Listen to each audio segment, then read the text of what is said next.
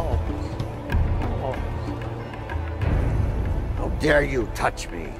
Do you want me to be unclean as well? I shouldn't even allow you to beg at my gate. Forgive me, sir, forgive me. I have not eaten in days. I wondered if I might have some of the scraps that fall from your table. Scraps will fall from my table. What then would the dogs eat? I have business to attend to. Here, burn this. It's infected.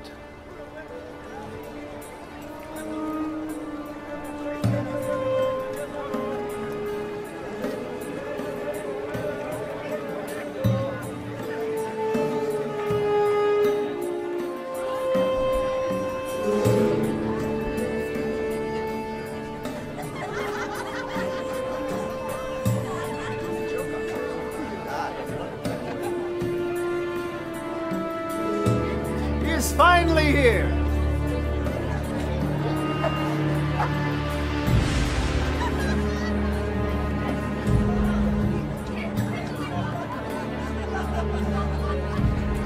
My favorite brother. What do you want from me now?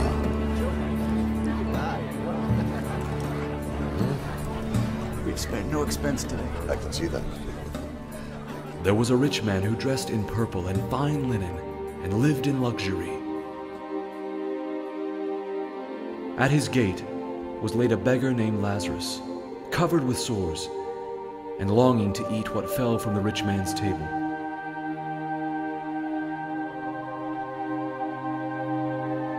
Even the dogs came and licked his sores.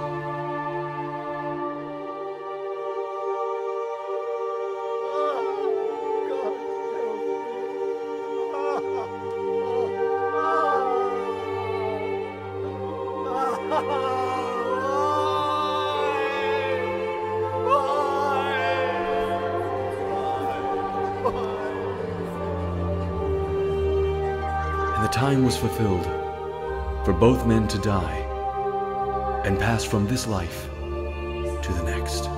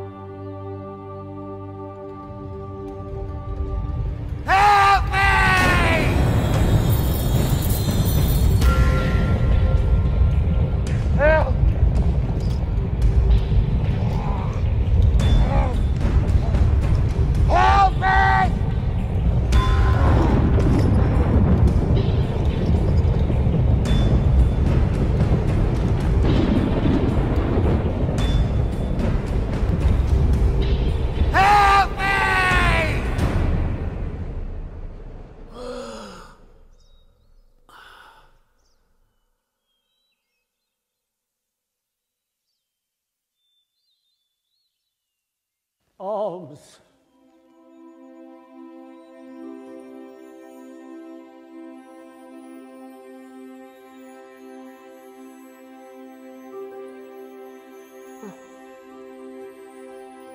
Welcome. Father Abraham? Yes. Yes, I am Abraham. Welcome to paradise. Paradise? Yes, Lazarus. Paradise!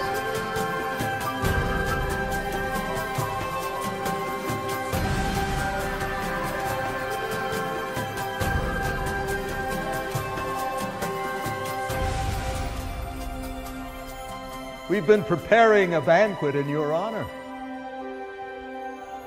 Yes, yes, come.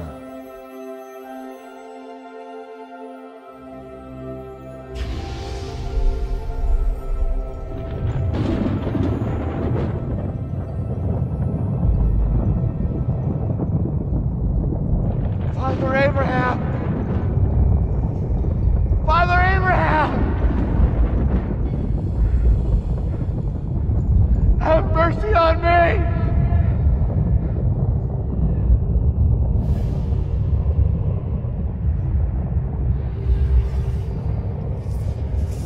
I saw you with Lazarus.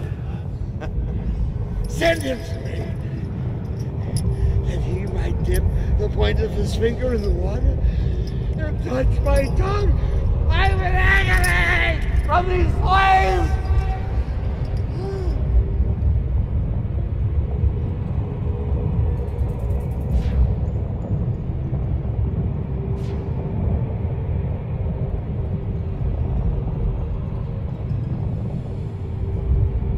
Son, you remember, in your life you received your good things, and Lazarus here received his bad things.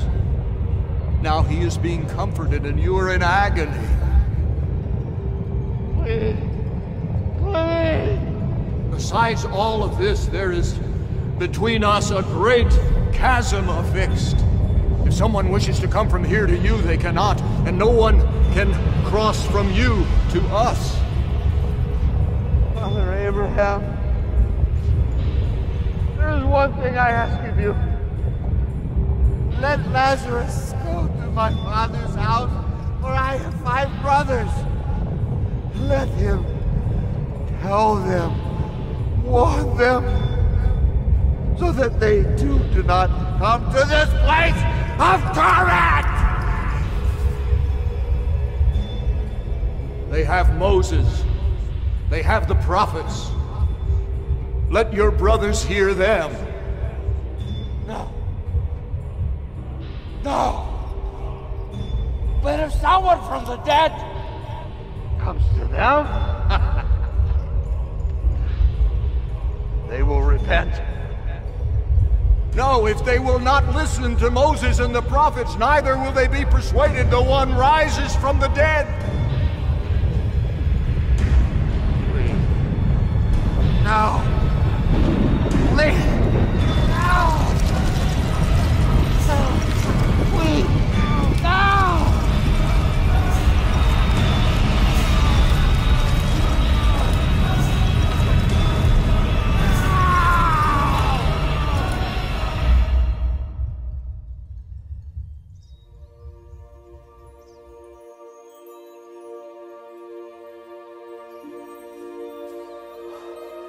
Lazarus, come to the place your father has prepared for you.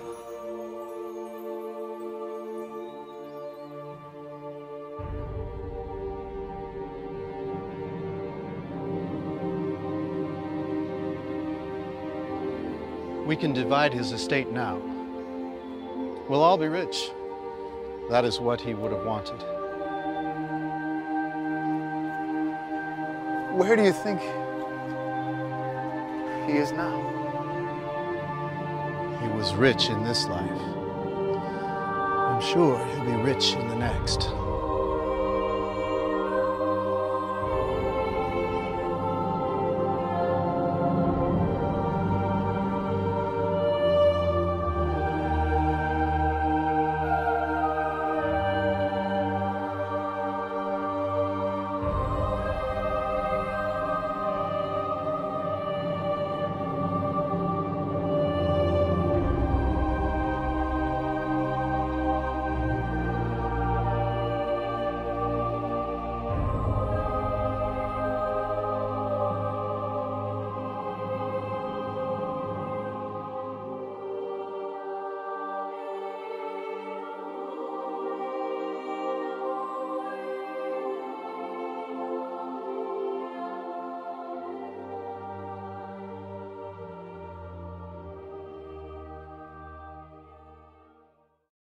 While no man knows what heaven and hell will actually look like, the story powerfully illustrates how serious God is about loving Him more than money and possessions. There are many applications of this story, and here are a few that I've discovered that you can apply to your life. First, God never condemns wealth in this story, but He strongly rebuked the rich man's use of his wealth. The rich man lived a life serving his own selfish desires, and thus had all of his good things on earth. Now, these are words that should cause anyone to purpose their life in such a way to avoid this same judgment. Financial goals should never be for the purpose of having an easy, comfortable life lived for ourselves. Second, God gives us money and possessions to meet our needs, but more importantly, the needs of others. Christians should handle their money and possessions in ways that reflect an eternal perspective, living to please God, not ourselves. Now, this is the great distinction of living according to God's economy and not man's. We should be praying and asking the Lord to show us people we can help and be kind towards. We are called to show God's love to those who cannot repay us in any manner. All of us should consider who God has placed outside of our gate, and then be intentional about using what we have to be generous with all that God has entrusted to us. Each day you make financial choices that will determine the kind of legacy you'll leave on this earth. If you want to be more purposeful about your legacy and prepared to stand before Christ and hear, "Well done, good and faithful servant," your companion guide has some suggestions about practical things that you can begin doing now. Finally, heaven and hell are real, and the only way to be with God in heaven after you die is to have a personal relationship with Jesus Christ. I encourage you to turn away from your sins, confess with your mouth that Jesus is Lord, and purpose your life to please God during the short days you have on earth.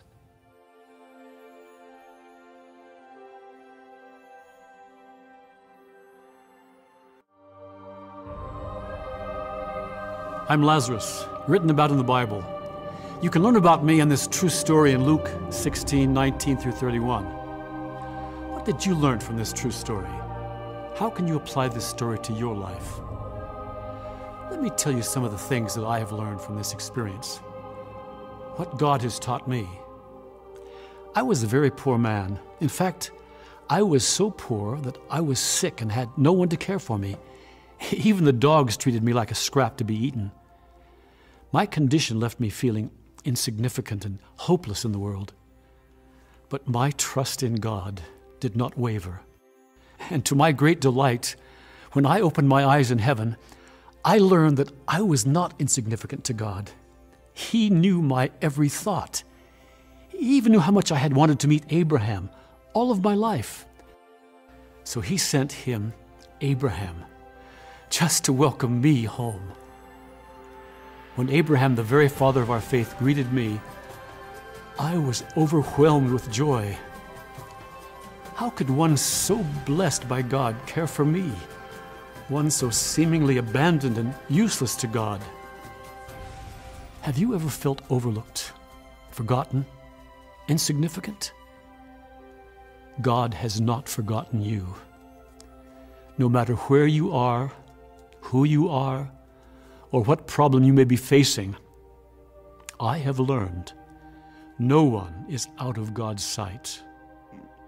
My story proves that nothing can separate us from God's love.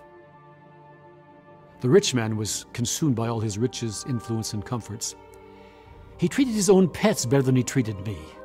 He loved the things of the world and enjoyed them throughout his life. There were days when I questioned if God knew that He would not even share the scraps of His table with me. I now know that God was watching. The rich man never lost his pride and arrogance, even after he went to hell. Did you notice that he demanded that I serve him, since he was used to being served by others? Hell is full of people who want to be served. But since he had been served on earth, Abraham told him that he had already enjoyed his pleasures, and they were over. I learned how important it is to God that we each serve others while on earth, especially those who are weak and suffering. My story is a direct look at how God wants us to use money, possessions, and influence.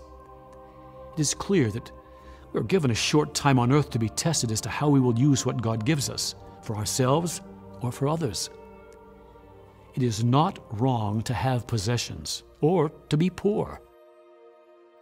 It is wrong not to be willing to serve others. Jesus Christ said that even He came to serve, not to be served. If you use money and things God has given you to serve others, He will be well pleased, no matter how much you have. You may be wondering about hell and heaven and what will happen after you die. Christ will come at the last day to judge the world. On the day of judgment, the wicked shall be cast into hell, a place of dreadful and endless torment. But the righteous shall be taken to heaven, a glorious and happy place where they shall be forever with the Lord Jesus Christ. There is so much more God wants to teach us. Our next story continues your journey. I have the privilege of introducing you to the truths that will equip you to make the most important decision of your entire life. First, God loves you and wants you to know Him. The verse that most clearly expresses this is John 3:16.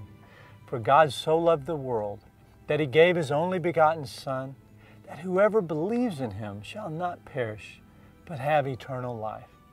God wants to have a personal and close relationship with each of us.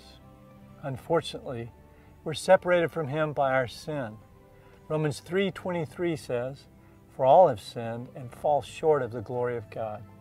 Each of us has sinned, and this has created a gap between us and God that cannot be bridged by our own efforts. But there is good news, the gospel.